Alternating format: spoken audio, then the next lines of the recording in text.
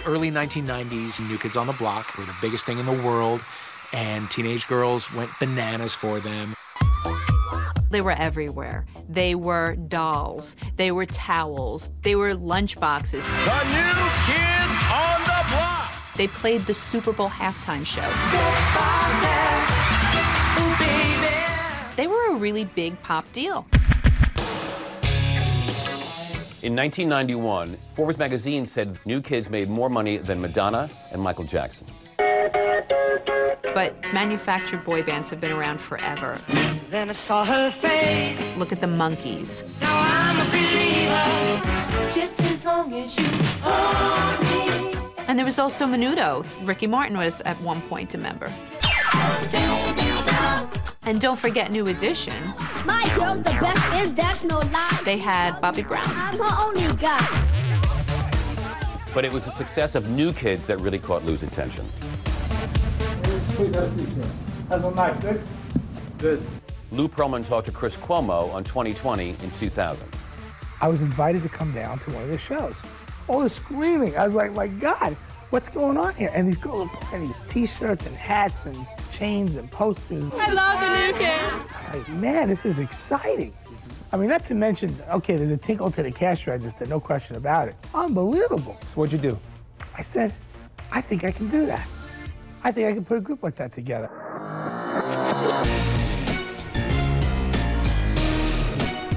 By the time Lou had his idea to start a boy band, he was living in Orlando, Florida. And Orlando is a great place to be if you want to start a boy band because there's a lot of young talent auditioning for roles at the theme parks. I was a manager at the time. A.J. McLean was a client.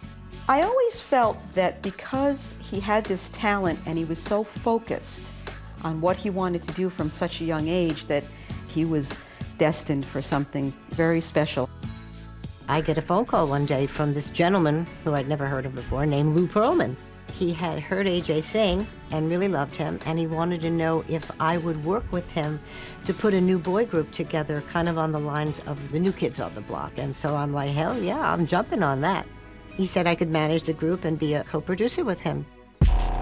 The big problem with New Kids on the Block is that there was a rumor that they couldn't sing live.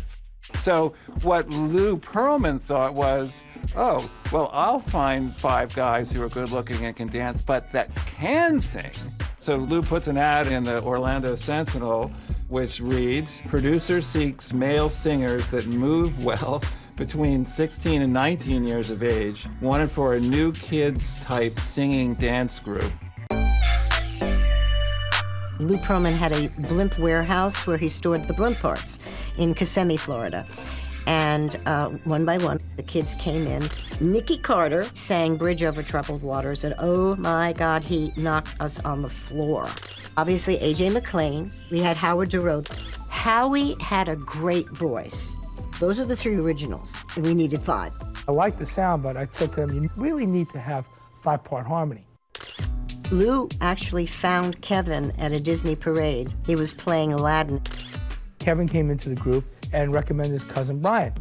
And he says, I have a cousin in Kentucky. His name is Brian Luttrell. He sings in church. He's a really good singer.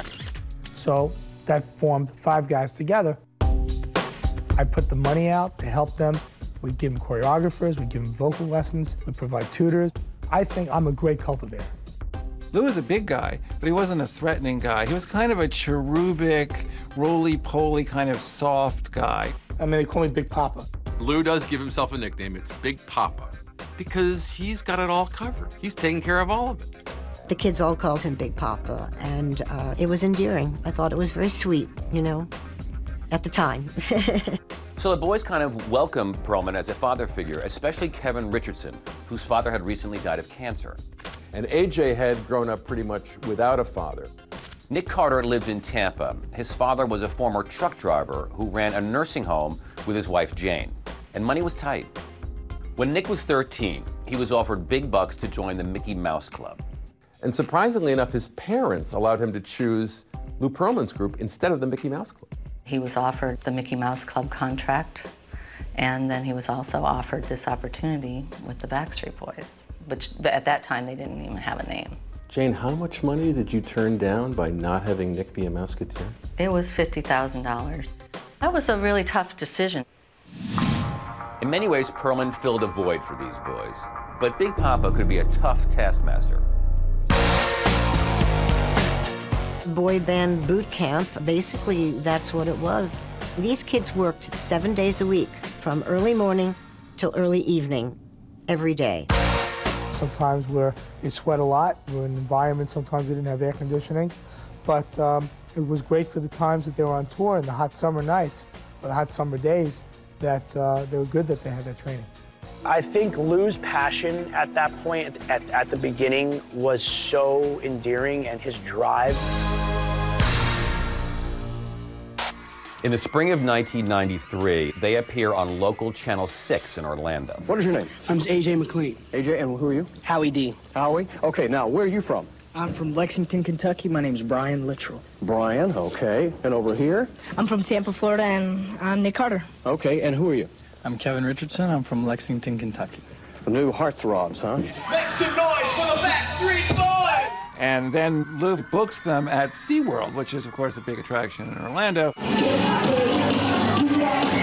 And it includes the Temptations classic, Get Ready. Pearlman makes a video of the SeaWorld performance and sends it around to people in the industry. Former New Kids on the Block road managers Johnny Wright and his then-wife Donna see the tape, and they think the boys have potential. We feel good. Good response. We're happy. We're never going to forget where we came from. Johnny and Donna came down and they helped me manage the group. So this is Johnny Wright, production manager and voice of the New Kids.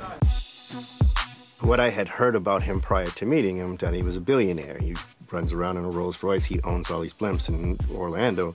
He also told me he was a writer and a producer.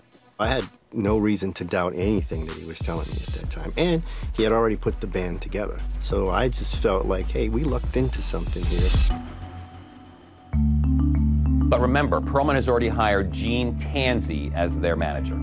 Lou Pearlman said, Gene, you know, we love you, but we really need to bring in someone who, you know, has a lot more experience in the music industry. You're always going to be family. That was my goodbye kick. He just cut me out completely. With Johnny and Donna Wright on board as managers, the Backstreet Boys go on a tour of high schools. They would do 3 shows a day in 3 different schools, and they would bust out on the gym floor, and the girls would lose their mind, and they had never heard of them before. I went to all the schools and saw the genesis of Backstreet Boys going around the country. You really have to be hands-on and be out there and see what's going on.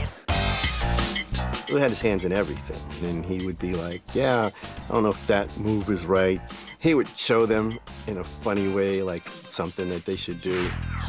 Lou always felt that they shouldn't be so covered up, so he always was thinking about the girls want, like pin-up guys and stuff like that.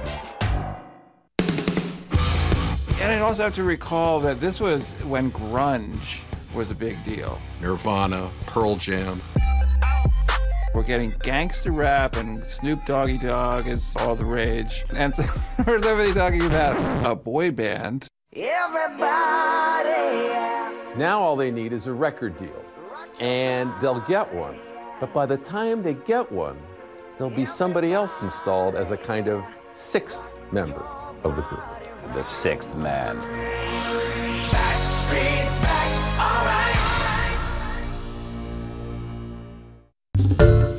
Hi everyone, George Stephanopoulos here. Thanks for checking out the ABC News YouTube channel. If you'd like to get more videos, show highlights, and watch live event coverage, click on the right over here to subscribe to our channel, and don't forget to download the ABC News app for breaking news alerts. Thanks for watching.